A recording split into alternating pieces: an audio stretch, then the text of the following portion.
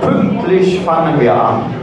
Alles ist vorbereitet, die Jungen sind geprobt, sie können sich das überhaupt nicht vorstellen. Jeden Tag 4 bis 5 Stunden, um Ihnen heute hier Freude zu machen.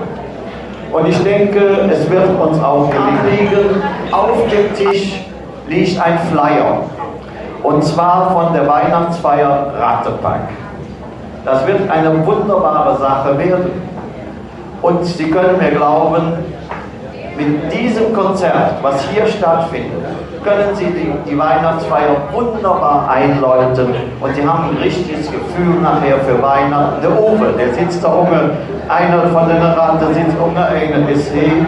Also, es wird ganz toll werden. Sie können heute Abend schon Karten bestellen. Wenn Ihnen jetzt der Tisch oder der Tisch gefällt, gehen Sie vorne hin, bestellen Sie Karten, wir haben sie zwar noch nicht da, Sie können sie aber bezahlen. Und dann kriegen Sie so zugeschickt mit einem schönen Brief und einem schönen Bild. Also Rattepack, nicht vergessen, 22. Dezember, 15 Uhr Einlass, 16 Uhr, eine wunderbare Sache. Zwingen in Köln, zu Weihnachten. Dann habe ich noch einen, jetzt legt euch zurück. Vergessen alle Sorgen, vergessen alles für ein paar Stunden und feiert mit Bernd, mit Olli und mit Hannes. Es wird ganz toll. Vielen Dank für Ihre Aufmerksamkeit.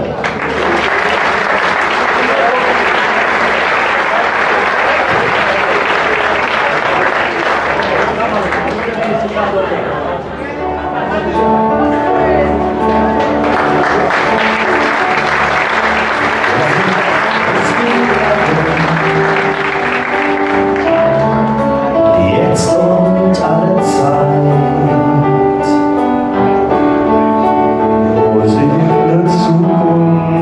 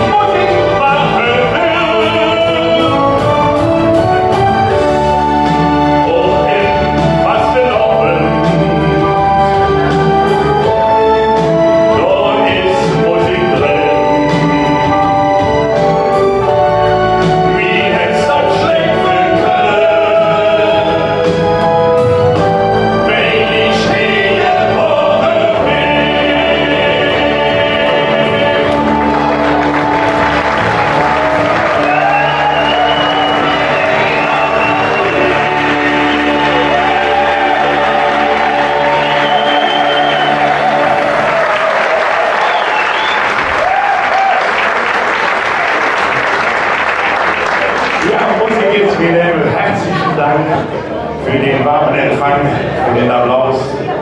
Musik liegt und will auch immer unsere Lippe bestimmen. Und Oliver, Bernd und Hannes sagen herzlich willkommen hier in der Pfarrheim St. Maria Empfängnis. Schön, dass ihr da seid.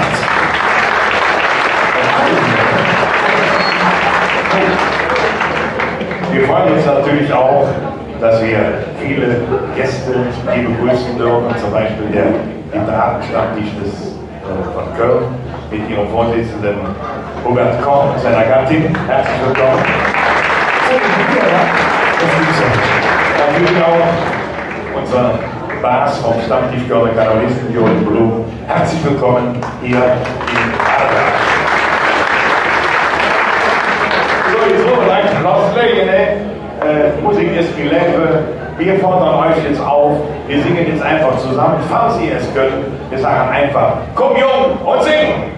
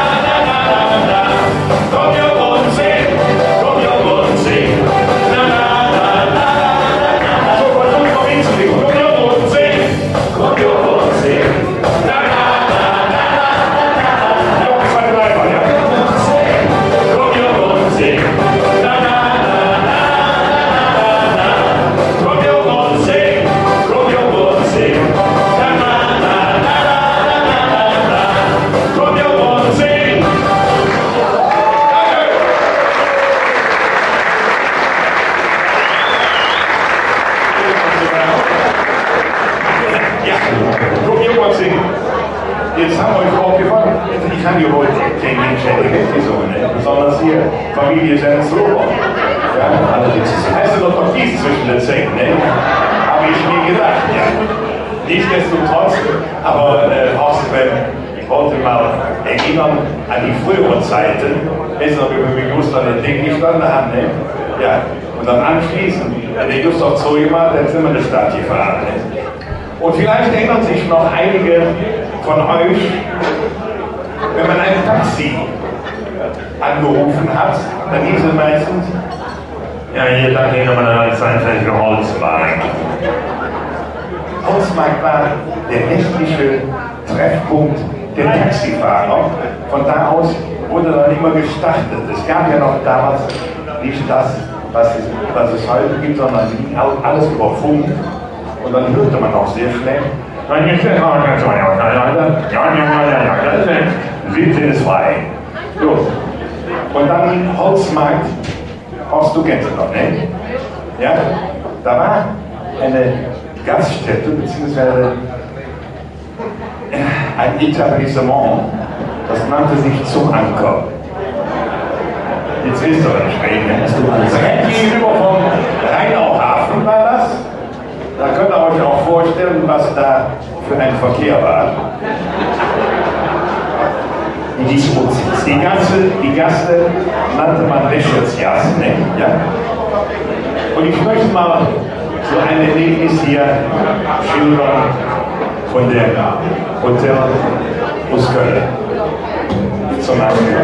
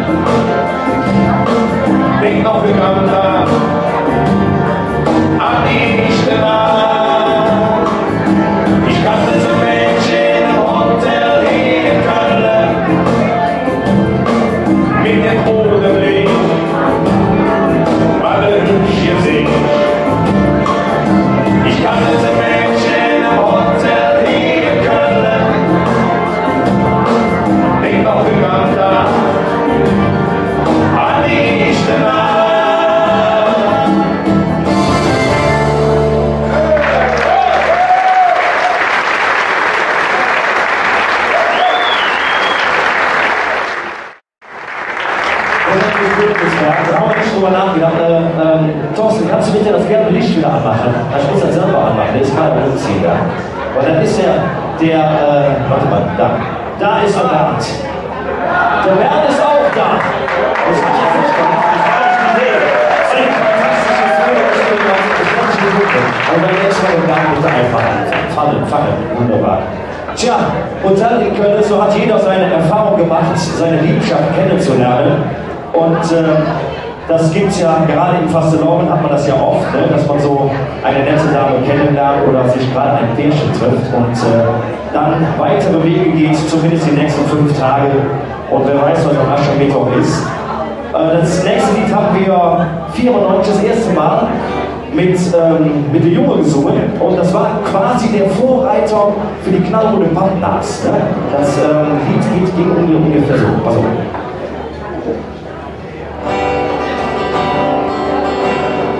Hey kleine Clown, wo bist du los? Hey kleine Clown, die Stadt ist groß. Hey kleine Clown, komm melde dich bei mir, denn meine Gedanken sind immer bei dir.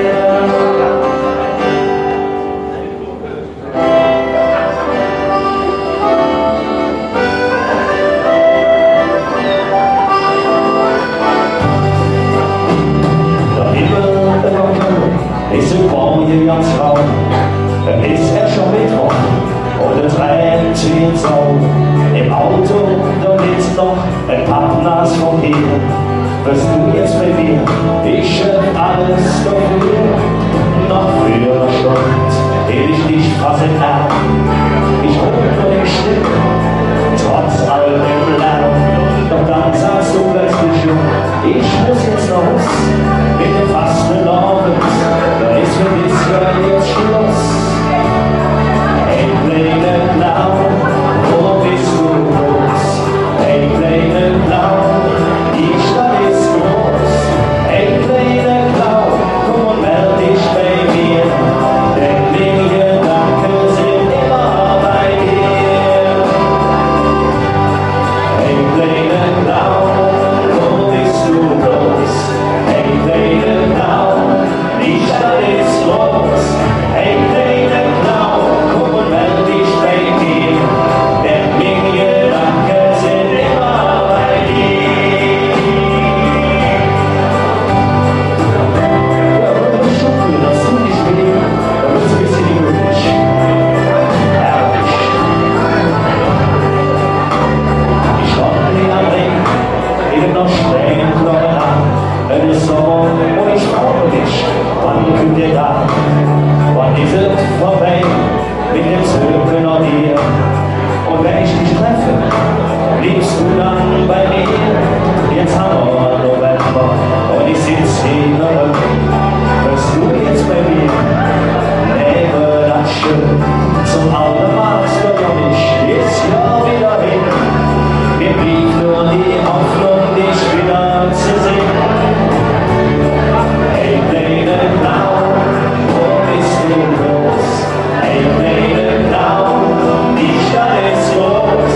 Hey, kleine Clown, komm und melde dich bei mir, denn meine Gedanken sind immer bei dir. Sing doch zusammen. La la la la la la la la la la. Hey, kleine Clown, komm und melde dich bei mir, denn meine Gedanken sind immer bei dir.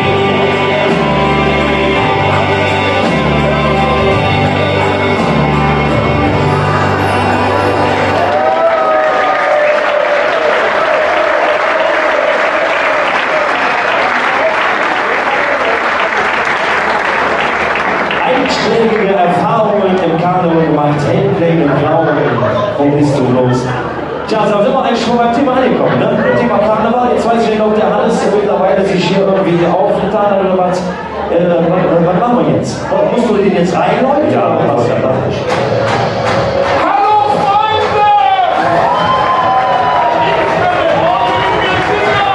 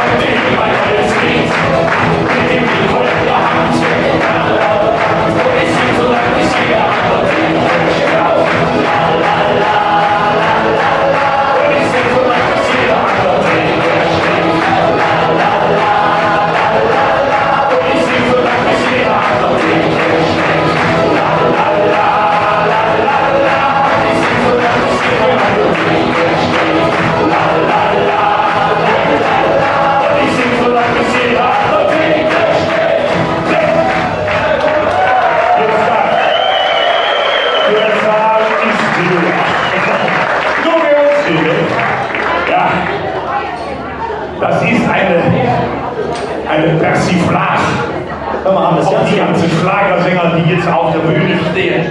Du würdest mir erzählen, die haben dich so in den Jürzen nicht reingelassen. Ich habe im Jürzen nicht gesungen, da hast du noch König über Schritte gespielt. Kann schon sein, ja, das stimmt. Ja. Bist du mit dem Teufel schon unter Weihnachtsbaum gelaufen? Aber die haben dich doch im Leben nicht auf die Bühne gelassen. Was? So? Ha, weißt du, was da los war? Weißt du, was die gesungen haben da? Alle Ganz nach Hause gehen, ganz nach Hause. Nee, was ist das schön? Nee, was ist das schön? So was haben wir lange nicht gesehen. So schön, so schön. So eine Refrain-Kanal, ey, die zusammen. Nee, was ist das schön? Nee, was ist das schön?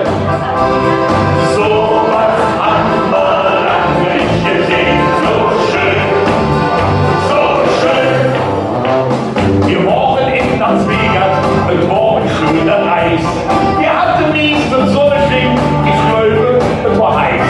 Doch dann hätte uns nicht interessiert, der Sonne, den wir sind. Der nächste 10. Woche wird im Spielcasino drin. Und dann hier noch so. Nee, was ist das schön? Nee, was ist das schön? So was haben wir lange nicht gesehen. So schön, so schön. Nee, was ist das schön?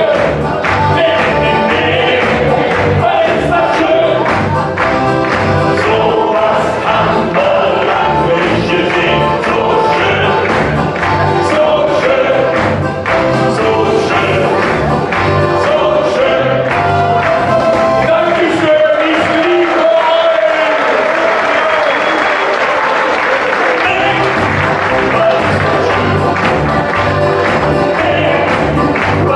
schön? Ja, so was haben wir lange nicht gesehen. So schön, so schön.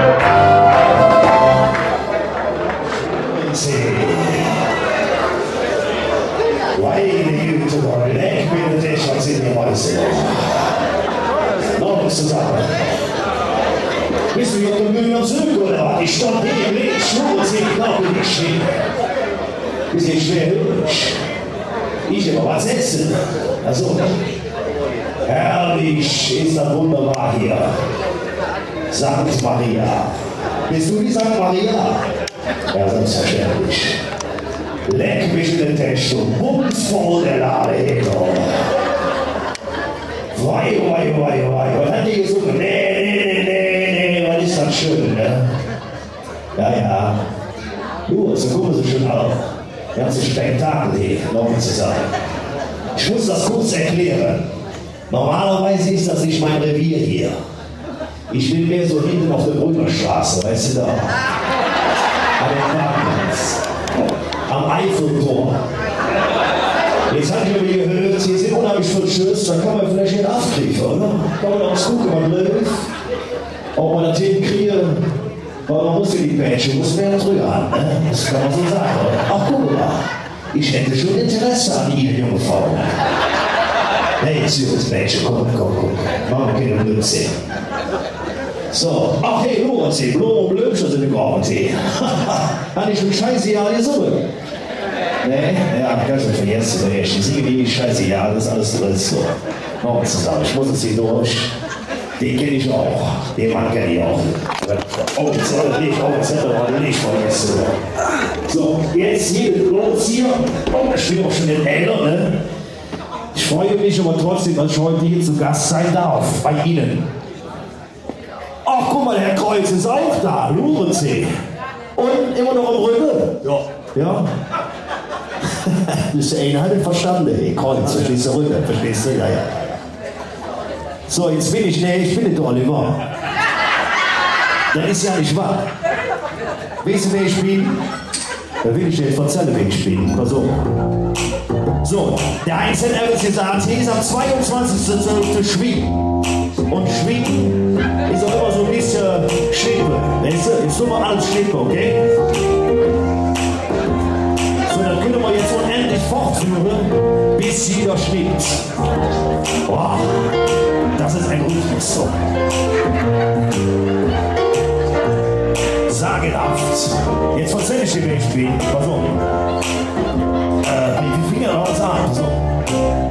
Es fing bei mir voll an. Mit 6 und ich schon Trecker fahren. Doch ich jetzt fahre ich endlich mit Rollstuhl. Dafür könnt ihr mich ansehen, ich bin der King vom Ring. Ja.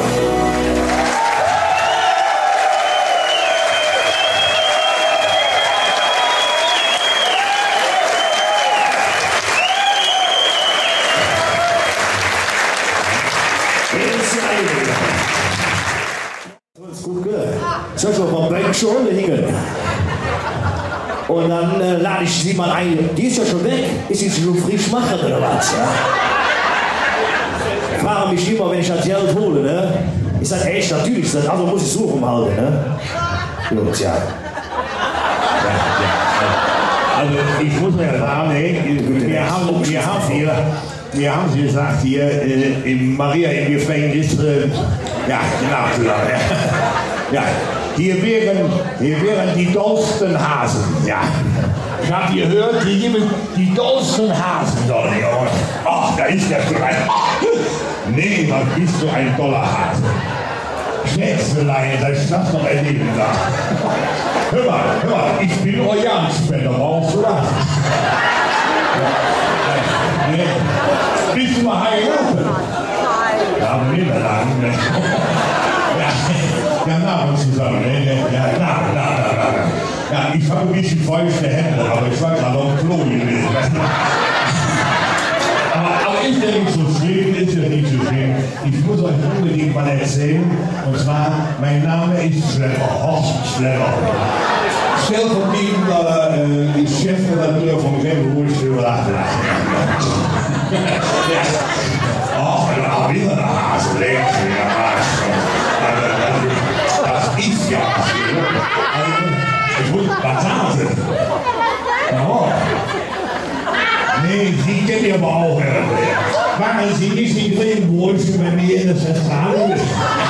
Da habe ich genau gesehen, ja. Ich muss Ihnen also passen Sie mal auf. Es ist so, ich habe Rücken. Ne?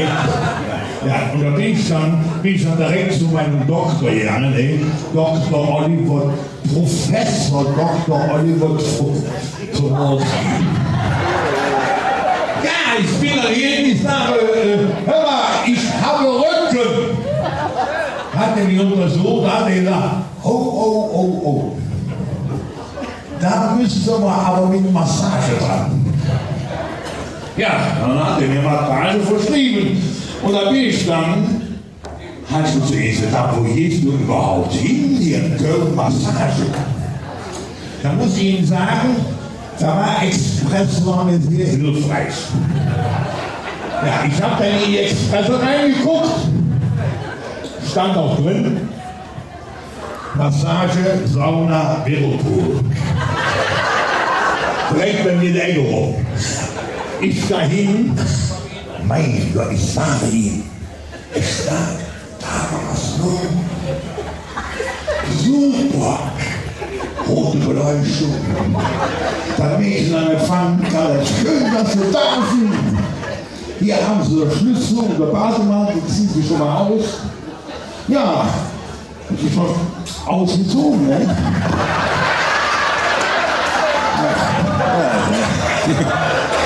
Ja, und dann bin ich dann da in das Behandlungszimmer rein.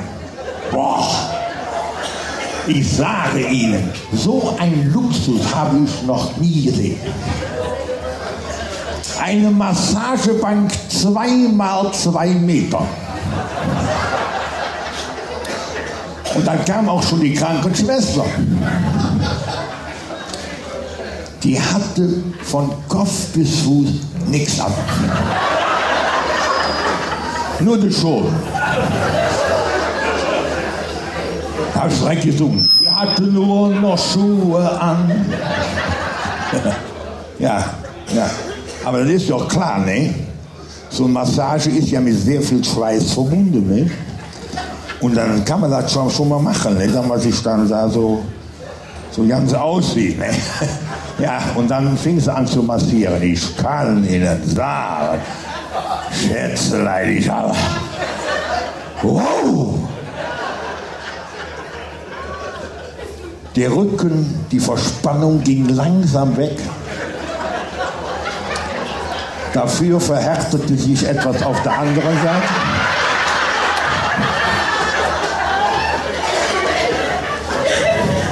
Das Mädel sagt, oh Jott! Sagt am zweiten, hocht sie mich sagen, ja. Ja, und dann ist es dann passiert, ne? Aber war nicht schlimm, direkt nebenan, da war eine riesen Badewanne. Da blubberte so das Wasserblut.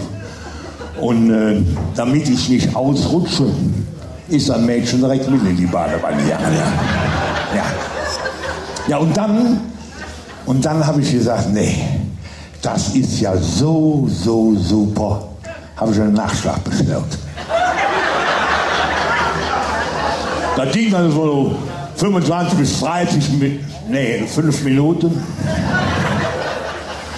Wir tranken noch ein Fläschchen Champagner. Nee. Und dann war ich entlassen. Ne? Ich an die Kasse, lege meine Krankenschein dahin.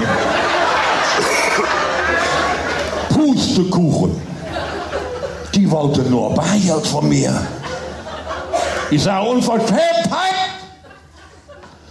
Das werde ich, habt ihr noch nie was von der Gesundheitsreform gehört? Das werde ich bei der Aufgabe nicht was anschwärzen. Es kam aber nichts dazu. Da kamen so 2 Ecken rein. Und dann wurde dunkel. Ich hörte nur noch die Sirene vom Krankenwagen. Ja, und dann bin ich dann im Krankenhaus aufgewacht. Gipsarm, Gipsbein. Die 2 Zähne wollte ich mir sowieso ziehen. Und was glauben Sie, das raten Sie nie, was die mich als erstes in dem Krankenhaus gefragt haben. Sind Sie privat oder haben Sie einen Krankenschein?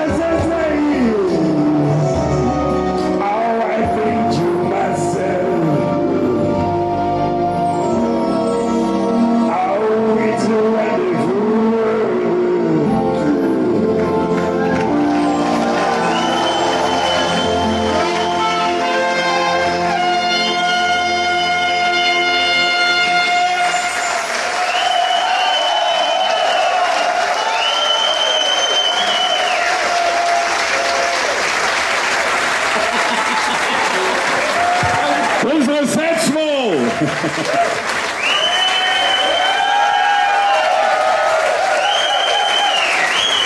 dich feiern, lass dich feiern.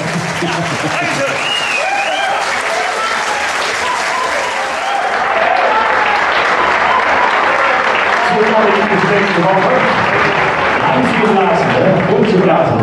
Wie eine Techno. Soll man ja nicht sagen, ich denke, ne? Ein viel bewanderter Musiker, unser Bernhard Kreuz.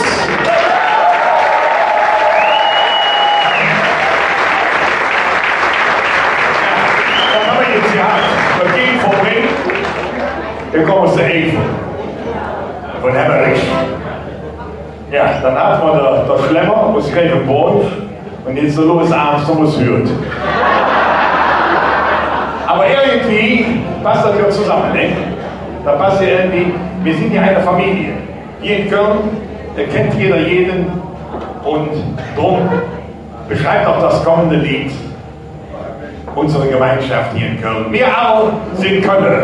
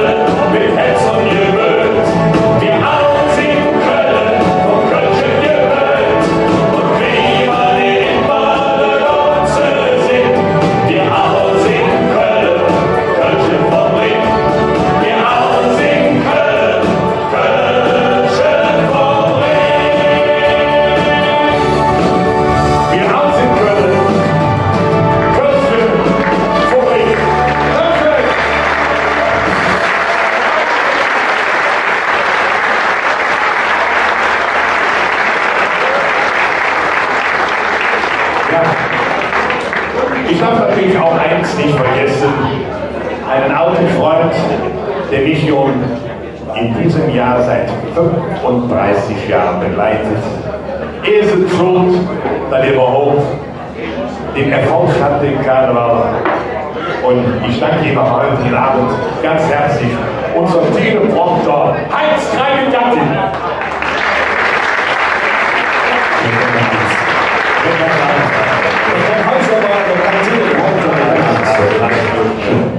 So, jetzt wird mal gemütlich. Jetzt hier mal ein klein bisschen in den Karneval rein, so ganz sanft, nämlich das kommende Lied beschreibt eine Begegnung von zwei Typen. die sich bei einem Ball, den damals, heute heißt er auch noch einmal Fest in Blau, am Weiberfastnacht in Würzenich veranstaltet. Das sind dann in den besten Jahren der Juventus am besten. In den besten Jahren waren bestimmt 10.000, die da hingekommen sind. Höchst ist das begrenzt. Dürfen nur noch 4.000 Menschen reinenden. Alles wird begrenzt bei uns. Und auf diesem Trip, ich hatte ein Kati Schenk, bin ich dann zum Fest in Blau. Und da habe ich sie kennengelernt. Das Mädchen hat mit mir getanzt. Komm, Mädchen, tanz! Rechts, links, einmal. Es war den letzten Karneval. Ich hatte einen Tag für doch Funkenball. Ich dachte so für dich. Was grinste dann in Jöse nicht? Doch als ich da in Höhe, doch wenn ich ein komische Höhe, ein Mädchen stand noch ganz allein und wir wollten mit Singer weg. Lächelte aus und ich so, da kommt ihr auch einmal klar. Komm, Mädchen, lass mit mir, ich will sonst nichts von dir. So ein, zwei Wünsche, vielleicht auch ein Stückchen. Nimmst du mich in der Arm, dann leben wir jetzt fern. Es ist so schön mit dir und ich mit dir. Du hast wieder bis morgens früh und eben schon gefühlst jetzt nie, doch nicht das so für dich. Dann ist die frie Frau für dich, ich flüster gleich in die Ohr. Die schönste treue Spur, ist immer längst schon ein Paar. Der Mann zur Schuld war. Komm mit euch zusammen! Komm, Mädchen, lass mit mir, ich will sonst nichts von dir. Nur ein, zwei Wünsche, vielleicht noch ein Stückchen. Nimmst du mich in der Arm, dann neben dir jetzt fern. Es ist so schön mit dir und lieb mit dir. So, wir tanzen noch einmal zusammen. Alle zusammen. Jetzt, hallo. Komm, Mädchen, lass mit mir. Ich will sonst nichts von dir. Nur ein, zwei Wünsche, vielleicht auch ein Stückchen. Nimmst du mich in der Arm, dann redet mir jetzt fern. Es ist so schön mit dir und nicht mit mir. Jawohl!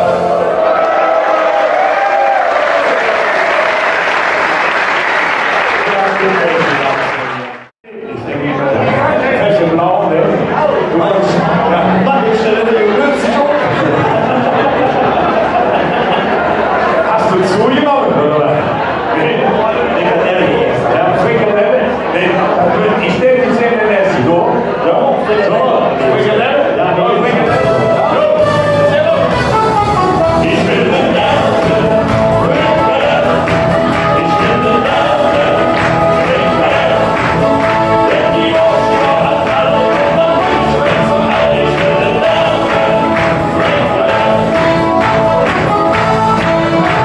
und ich bin alle schönen Augen in dem Frühling Restaurant. Die Oma